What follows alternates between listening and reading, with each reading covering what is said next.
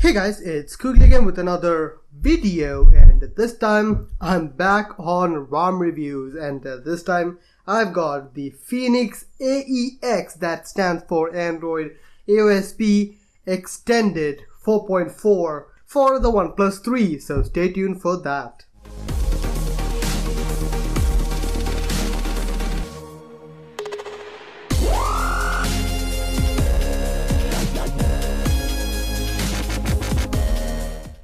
So guys, now I'm a huge fan of the AEX series of ROM. It does stand for AOSP Extended. What it is it is AOSP based ROM with a lot more amazing features. I really like that.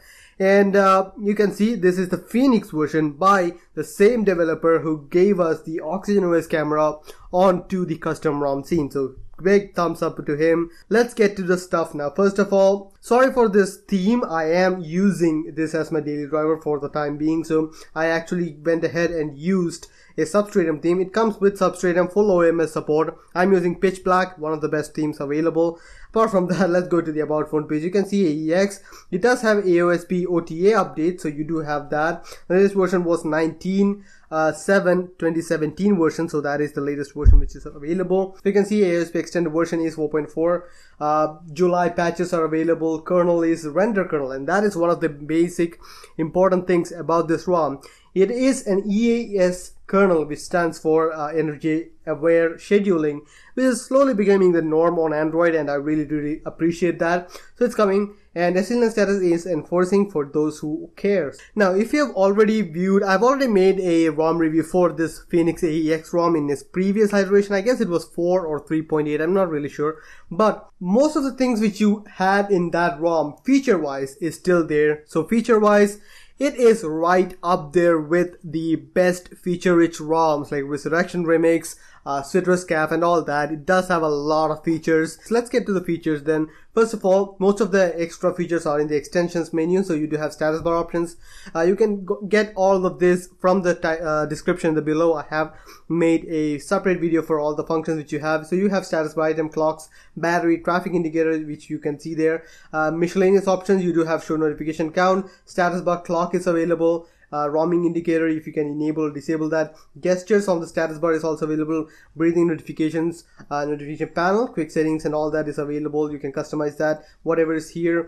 The only thing is that you are limited to 6 in the small quick setting tile, which is kind of sad. I can live with that. It's not a huge deal for me. Edit icon, you can also customize a lot of these things. That's pretty cool to have. Notification stuff, you do have power notification controls. This is disabled by default. You can enable that, and that does work out really well. Force expanded notification, flashlight notification, heads up display is available to be customized, so you can customize the timeout function. I normally keep it at 2 seconds timeout, and snoozer, I just delete snooze timer because I really hate that, so you do have that.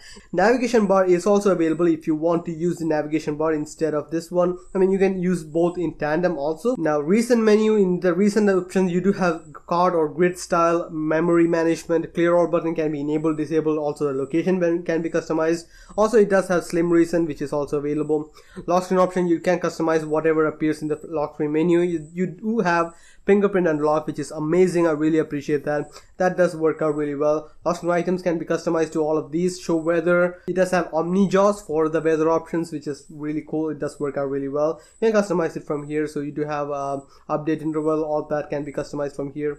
Media cover art and display music visualizer in the lock screen. Lock screen shortcuts can also be customized for center shortcut and corner shortcuts, so you can customize that. I normally keep both of them blank because I like it that way. In the system options, you do have general tweaks where you have all of these options like toast icons, media scanner behavior on boot, launch music player when you plug in the wired headset or Bluetooth headset is plugged in, so that's pretty cool. Even with a screenshot crop and share, one of the things which I've been using a lot on my daily driver, which is a Resurrection Remix ROM, so that's also there. Wake clock blocker is available. Brush settings, animation settings can also be customized. You do have list view animation, toast animation, all of that can be customized from here. Button setting is also available, and one of my biggest gripes previously on an AOSP based ROM was that volume key cursor control was not available, and that was a very big thing which I use in most of my thing. I mean, I always select a DPI much higher than just 480. I have like 490, 580, 540, something like that. so it's really hard to pinpoint between words. So I use my volume rocker to control that. Now it has it. The AOSP ROMs also have volume key cursor control, which is amazing. I really appreciate that. Also media control keys, reorient, playback control, all of this is still available.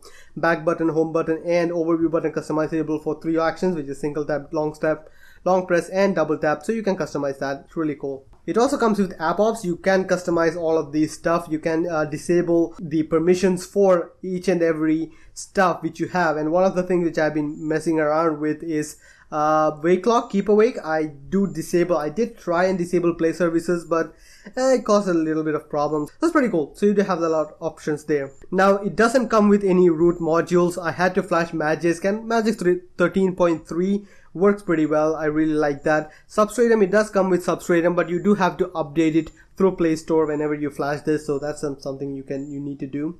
In the display stuff, you do have nightlight, and it is working automatically. That's pretty cool. Ambient display is customizable, and you do have double tap to wake on those, which is amazing. I really appreciate that. Prevent accidental wake up. sRGB mode is also available if you can find the difference. It does work out. Pocket detection mode. Dashboard options is also available, where you can customize this one. I normally keep it at 2 because I want more in the same screen, so that's available. So yeah, in the touchscreen option, you do have the gestures, which is not as advanced as what you would get with the CyanogenMod ROM, but still, or Lineage mod ROM, so whatever it is. Gestures is also available for the camera one. Also additional buttons, which is the slider, which is working, and that does work out really well. I really appreciate that. Also OnePlus ambient display is available for tilt and proximity sensor. That is working pretty good. Now in everything else, you do have security settings, you do have quick unlock, which is available here, and one thing to remember is only work for 4-digit pin. So yeah, that is important, and it does give you an alert.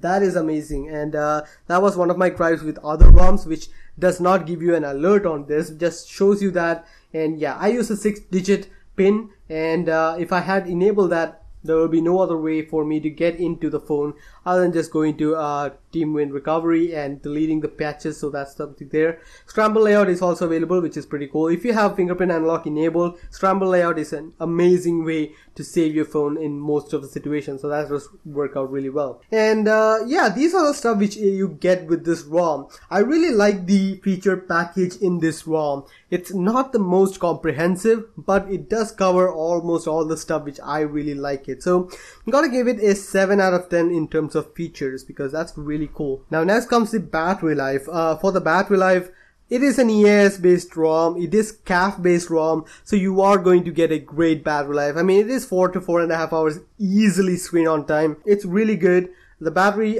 with this one, you can see it is 3 hours per idle drain, but that's just because I have been using it. I have stuff going on in the background. But with the idle drain normally tends to be about 1.2 percentage per hour, which is normal for me because I don't really get the best signal reception where I am living. So yeah, 1.2 is a really good thing.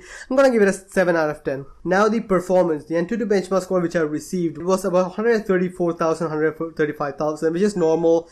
Nothing earth-shattering, so it's just normal stuff. It's about 5 out of 10. I'm gonna give it a 5 out of 10 out of that. Now stability. Didn't really have any stability issues, but to be honest, not a lot of ROM have stability issues, whichever I normally review. So not a big thing, but still it's good to have a stable ROM. So it's 6 out of 10 I'm gonna give it. Now comes the camera. It does have the camera O2, which is this one.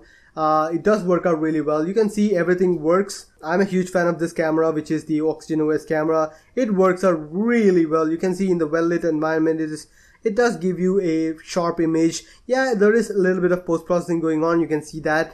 Not the best experience, but it also has raw capture, and it does work out really well. It captures 30-35 meg raw images, which you can edit and make beautiful. I really appreciate that. That's something which I really like it. And also it does have the Google camera, which works on HAL 3, I believe.